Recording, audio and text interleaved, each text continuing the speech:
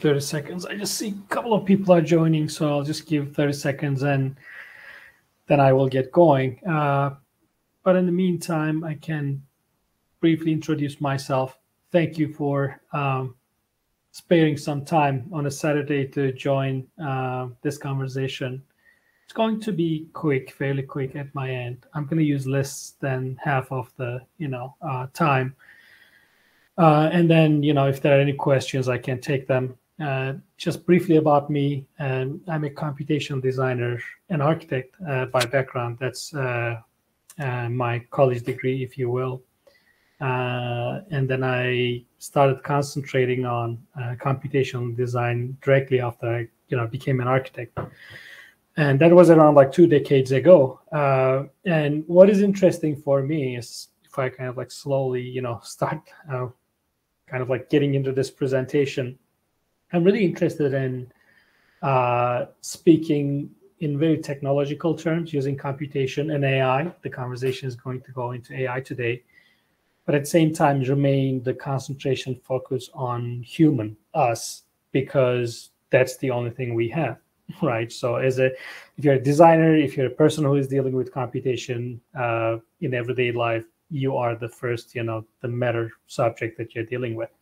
So the question is, okay, we all know that, but how can we bring, the discussion of design and computation into this?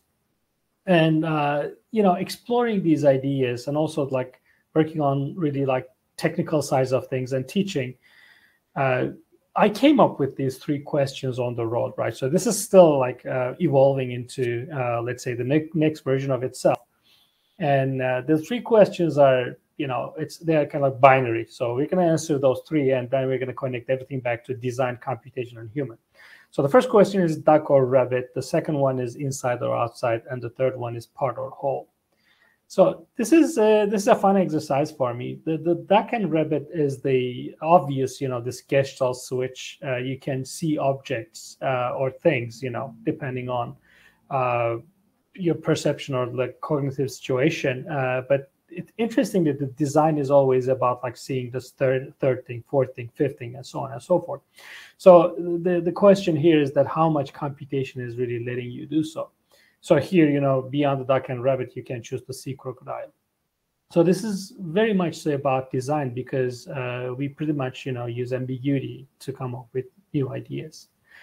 The second question, if I can move really quickly into is inside or outside. So this is about human perception. If I ask this question to you, now if the dot is inside the closed curve or not, it would just take you, like a split second to give the answer.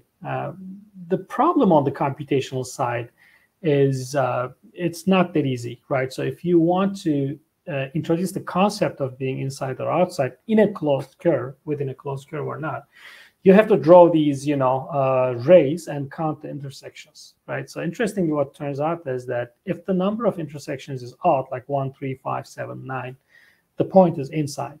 If the number is even, it's outside. So this is the algorithm that you use pretty much to solve this problem.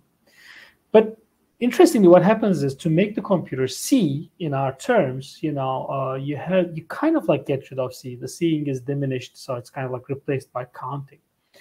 So when we talk about today, like about AI and Midjourney and so on and so forth, we have to realize that all the system these things are built upon they have almost like nothing to do with human perception and then the way we see things.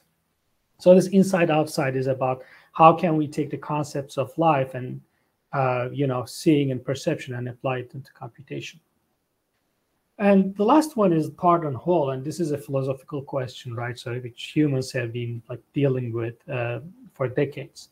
There's an interesting example about this, in the book, Zen and the Art of the Motorcycle Maintenance.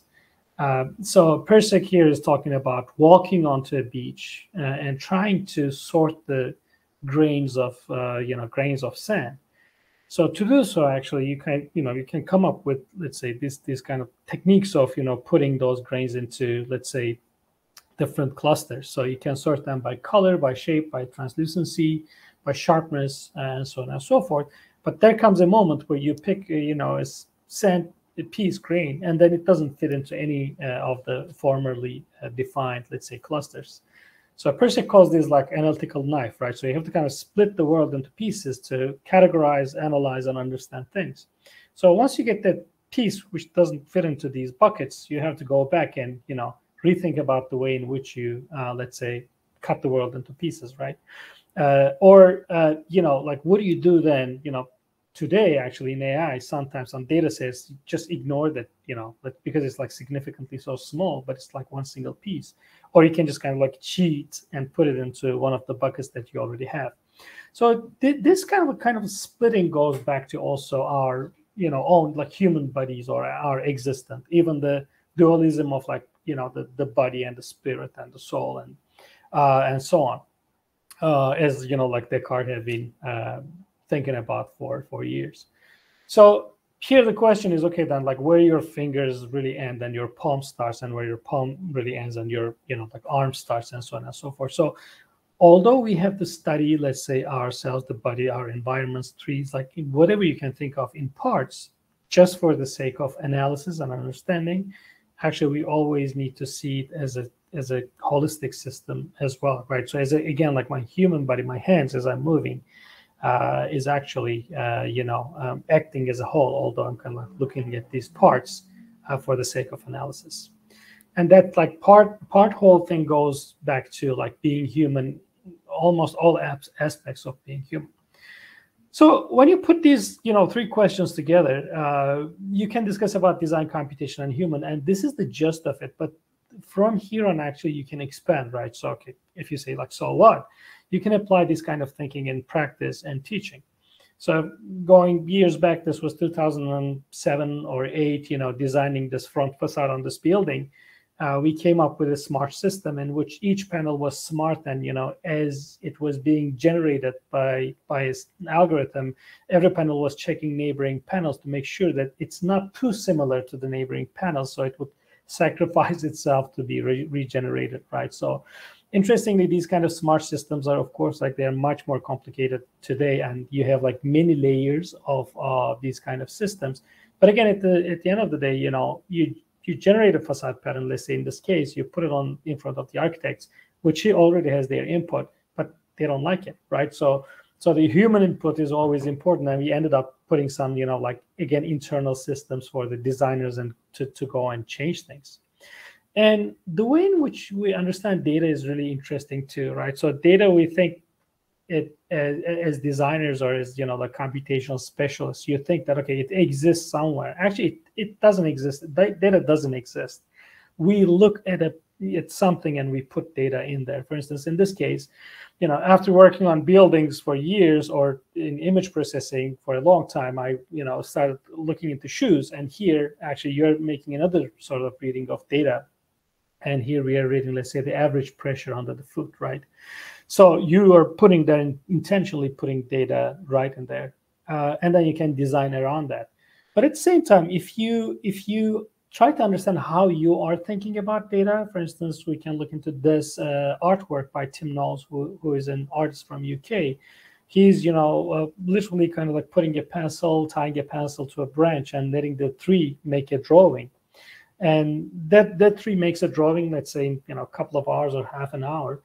And at the end, you have this thing, which is a plot, which is, well, it's an artwork, right, in a way, but at the same time, you can read this as data too. So this is showing, let's say, the stiffness of the branch, how the wind was blowing, the magnitude of the wind, the duration of the, let's say, the drawing, the experiment, and, the type of pencil or ink that you're using, and so on and so forth. So again, like data, depends on how you are kind of like approaching it and reading it.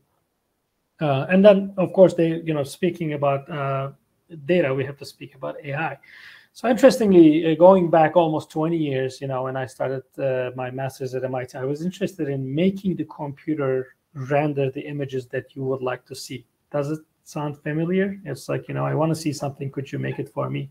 This was mostly architectural, right? But at the time, I realized that, any meaning that we are trying to understand, let's say here, there's a chair, we have to kind of like, again, cut into pieces, parts, right, for the sake of analysis and introduce it to the computer in that way. So it's like, oh, I want to see these kind of like gradient shade. I want to see these kind of objects here and there and so on.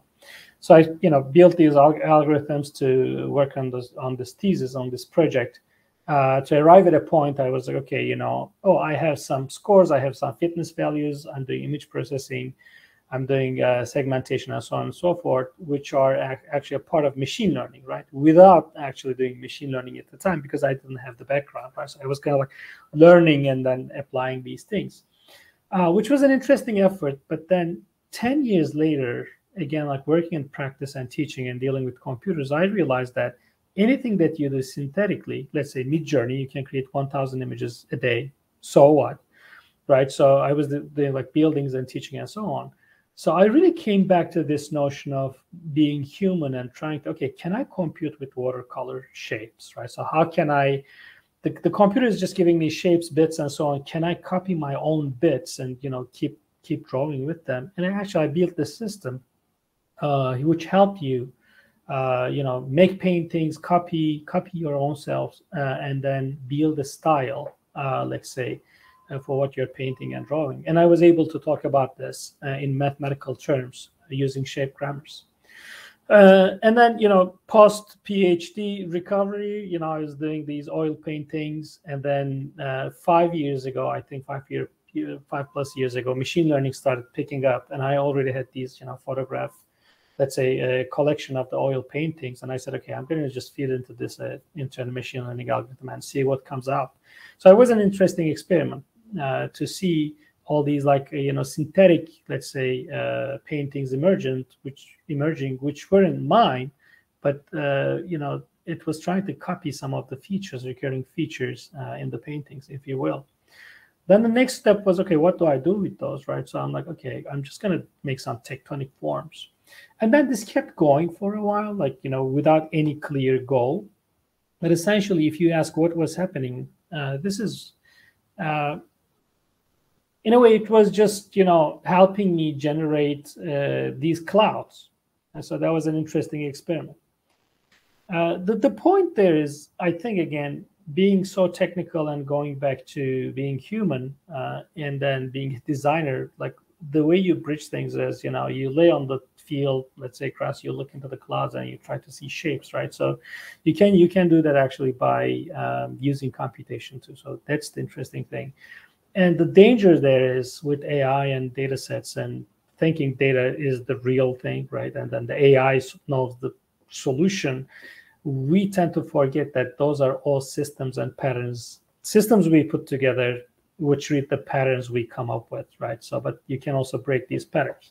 So to conclude, this is not a new problem. That's the other thing. So this problem existed, I think, for centuries.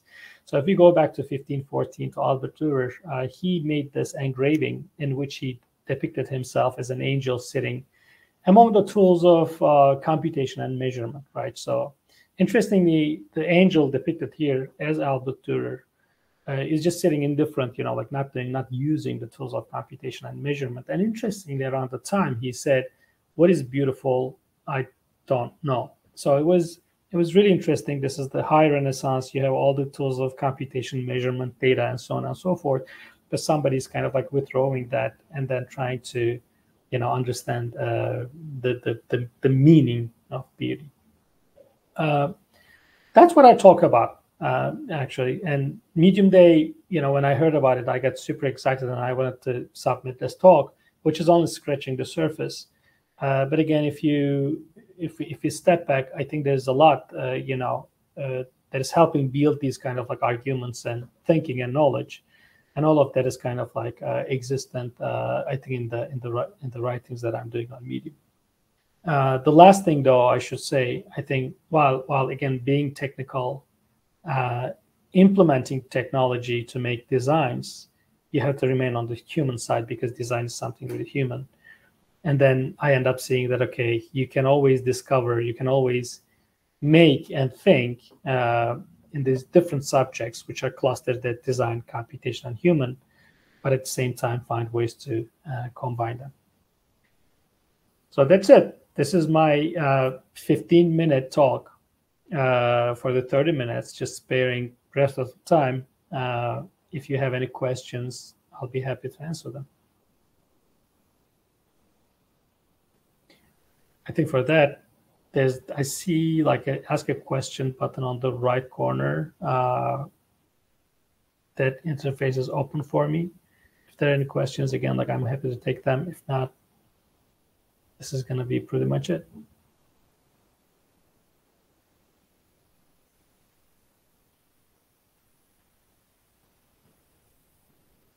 Perfect. There are no questions. As the the medium day organizers told, I think it's great to jump back to other sessions, dig into what you're interested in. I already had a bunch of things in my list, and I'm going to go check them. Thanks a lot for your time. Appreciate it.